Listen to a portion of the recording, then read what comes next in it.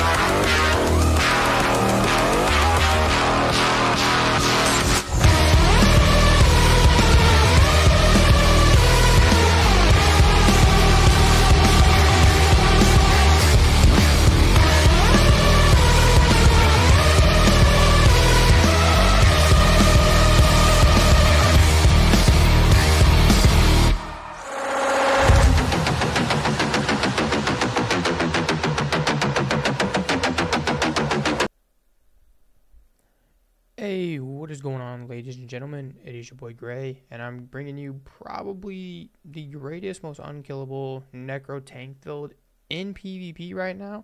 I don't really see anyone playing Necro. Everyone, other YouTubers, friends of mine, stuff like that, right? Everyone's saying that Necro is a pay-to-lose class, the worst class in the game, and I don't really understand what they mean by that. Because this is my highest PvP ranking character. This was my main when I first swapped over to PC. And I don't see any problems with this class. I just think people don't know how to build it, maybe. I don't know. But I'm playing a block tank, and I'm virtually immortal. This build is very, very, very strong. And if you guys play with this, you will have great success in not dying in Cyrodiil. And that's from, like, all the proc meta, all the nerd shit going around. Like, I don't like all that stuff, right? And I don't like dying to it because it's annoying. So I have a block tank for you. It's not perfect traits or anything like that. It's not anything crazy. But It's what I'm using, it's what I enjoy playing with, and I'm having a lot of fun doing it. So if you want to play a Necro, this is the build for you. All right, let's jump right into it. This is my first time using this superstar stuff. I just put it on, actually. I have no idea how to use it, so we're going to jump into it together, right? All right, so we are running 64 points in the health. That's literally like all you need for a fucking tank right now. That's all you need. I'm a Nord. You don't have to be a Nord. You can be whatever you want, honestly. Races don't really matter. I'm a stage 3 vamp. We are running the Lady. This increases your resistances. And yeah, you can run whatever food you want. I run, most likely probably run like Bewitched or something like that. It's probably going to be the best for you because it'll give you more resources. But if you prefer more sustain, go with something that'll give you mag sustain so you can spam more stuff. But with the abilities and stuff like that, you don't really need to worry about sustain too often. I'll tell you why as we get into it, right? All right, so we are running 7 heavy. We are running 1-piece Chudon. If you don't want to run a mythic, you can run a double beast monster set like Bloodspawn or something like that and get even more tankiness, more old regen, whatever you prefer, honestly. But yeah, so we are running Mara's Balm, and the reason we're using this is every time you cleanse yourself, you get a big heal. Every time you have a lot more negative effects on you, you also get some good healing, right? So when you're phase tanking, that's a good set to have. Next, we are running Swift. Swift is very, very, very strong, just as a PvP set in general. And so right now it reduces damage taken from players by 10%. That is so good. The damage mitigation we have on this build is 65% total, right? Super good. So if you want everything to be perfect, you want to have all sturdy and infused jewelry with reduced block cost, and then all your glyphs should be prismatic or healthy, right? Whichever you find to be more suitable for you. I run pretty much health on everything except for like 2 pieces because I don't really care about changing them. And I mean, the build still works, as you guys have seen in the clips before the video, right? So, and then on your shields, you want to have 2 sturdy. For some reason I have a wolf fitted. You want powered swords, maces, axes, whatever you like to run for your 1-piece weapon, right? It doesn't really matter. I have swords. You want to run powered for the increased healing. And yeah. Alright, so a lot of people don't know about this mythic. I don't know why no one uses it. It's such a good mythic in terms of like a build like this, right? And there's other builds that also can use it if you theorycraft with it, right? So dealing damage with a bash attack places a persistent uncleansable blood curse on an enemy. You can only have 1 cursed enemy at a time. And if you do another bash to that enemy, it removes the blood curse, basically. But every time you block damage from that enemy, you get 1600 magicka back to you, right? So it's super good. It has infinite sustain for magicka. Really, really, really strong, okay? Alright, next we're going to jump into the skills. We're running Lingering Flare because you get also 10% damage mitigation. We're running on both bars, same with defensive stance. And this is just so you can block more. Alright, on our front bar, we're running Expunge and Modify. This is your spammable. This will give you infinite sustain no matter what. It also reduces all the blocking or all abilities by 3%. I'm pretty sure it also has to do with blocking as well.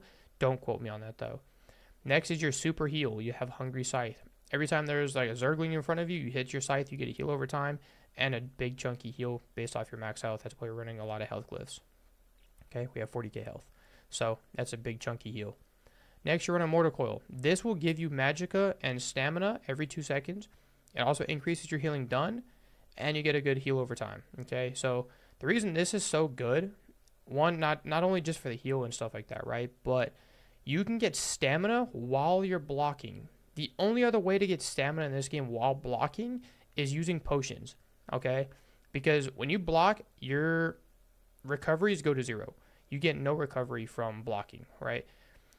So this ability gives you stamina for blocking, as well as Expunge and Modify gives you stamina for still blocking. So I can just spam Expunge and Modify, and Mortar Coil will get an infinite sustain. You see what I'm saying with infinite sustain?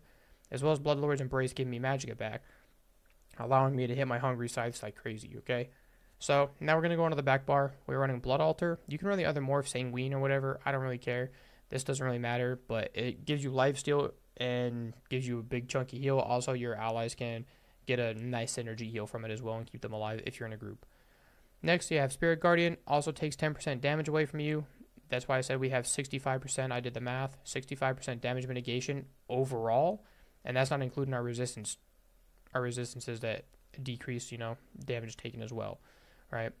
Then you have Beckoning Armor. We use this one because it pulls enemies into you, allowing for your Hungry Scythes to hit. And if you have a bomber in your group or something, they get pulled in into that person's bomb. They're all dead. I don't care who they are. Okay? All right, let's jump into the CP. We have Focus Mending, Bulwark, Cutting Defense, Dueler's Rebuff. The red is pretty much what every tank should be running in a sense for PvP. Survival Instincts, Pain's Refuge, Soothing Shield, and Bracing Anchor. Soothing Shield gives you a 735 heal every, like, it's almost guaranteed as a tank in PvP because you're going to get that 15% because you have so many people hitting you. So you're getting an extra 735 heal on top of everything, okay? And then for green, if you care about it, we're running Liquid Efficiency, Rationer, Gifted Rider, and Siege Blessing, okay? So if anyone has any questions on this build, please leave it in the comments below. And I think I covered everything. If I didn't, please, again, put it in the comments below. And yeah, that is the God tank of Cyrodiil right now for the Necro if you want to play a Necro. And yeah, I'll catch you guys later. Peace.